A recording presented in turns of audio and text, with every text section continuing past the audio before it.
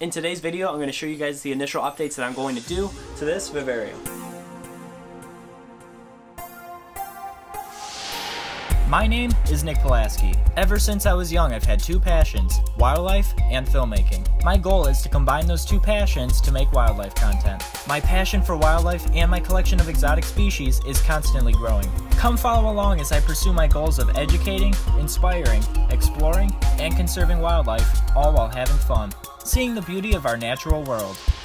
So I've gone over this build in the past. Basically what it is it's a 29-gallon vivarium that I built, and what I basically built it out of was scrap pieces that I had for my paludarium, which is going to be the next thing that I work on after this guy. Basically I just want to test some things on a smaller scale before I get into something bigger, just to make sure that everything is done correctly. So it's really just trial and error. I've always wanted to get in vivariums, and I wanted to get something more self-starting and really cool looking and vibrant and kind of like a centerpiece kind of thing, and it just never really worked out due to like time, reasoning, and really I just couldn't keep anything alive. And by struggling to keep things alive, what I mean is plants, not animals. I always struggled with keeping the plants alive. So what I basically am doing now is I'm just trying to keep some really simple plants that go with basic lighting and try to really bring this thing to life. Now I have some good friends that are really experienced keepers in vivariums and like bioactive, lively setups. So basically I'm doing the same thing with this guy, and we're just going to see how it turns out. And like I said, this is just going to be a basic video, just showing you guys what I'm doing to start off this updated setup. Now it's going to be a slow process to grow everything out and get things rolling, but in the end it's going to look really cool, and I'm so excited to get this project going. So let me show you everything that I've done. So when I started setting up the natural aspect of this build, I first started with putting down a layer of organic potting soil. Once the soil was in place, I put down a layer of sheet moss, but the moss eventually started to look bad.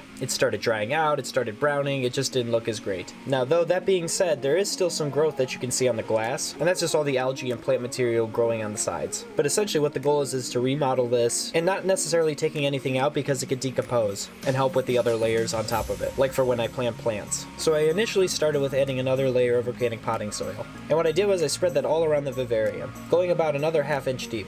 And after that I threw in a mixture of dead leaves that I purchased actually from Josh's Frogs. Once the soil and leaves were in place, I then did a light misting in the tank just to help the soil sit. Then following the misting, I then threw some leafy greens inside there. And the reason being that I threw the leafy greens inside there was because I picked up some orange isopods to throw in here as well. Now what the orange isopods are going to do is they're going to help serving in the bioactive setup. And what I mean by that is they're going to help break down the dead material that's in the tank and keep the tank looking fresh, which was the goal for them to start for this vivarium. I dumped them directly on top of the leafy greens so they could find their food source, and just simply watch them move about the enclosure. They all completely scattered in different directions. Now the cool thing about this species of isopods is they actually don't just burrow and hide all day. They're actually quite curious, and you can actually see them wandering around the enclosure. And with them being orange, it's easier to see them. After that, I did another quick misting, and then I put in 2 plants. Now, I'm still very ignorant on plant species. Now, I've asked a couple buddies of mine, and they don't know exactly what these species are, but they are houseplant species that are kept in vivariums that I have seen in the past, so they are totally safe for animals down the line. And after I planted these 2, I sprayed them down once more and just let them be. And these plants should do well with the basic lighting that I have. And in time, we'll let them grow out, and we're going to grab more plants, and we're going to keep growing this thing out. But for right now, this is the initial things that I wanted to get done in this enclosure. I wanted to let the isopods grow and breed in here and get comfortable, just so I have an abundant amount of them. And down the line too, I also want to get some Java moss or some sort of sheet moss and plant that all across the flooring of the vivarium, just so that the soil doesn't move around as much and it looks more green inside the enclosure. And with all that being said, that was it. I just want to show you guys something really quick today of what I'm doing, and just kind of doing a little bit more besides like the reptiles, just trying to do some other cool things as well. So thank you guys for watching this video, and if you guys have any questions, let me know down in the comments. I'm happy to help however I can. And if you guys could do me a couple favors, if you could like this video and subscribe to my channel, I would greatly appreciate it,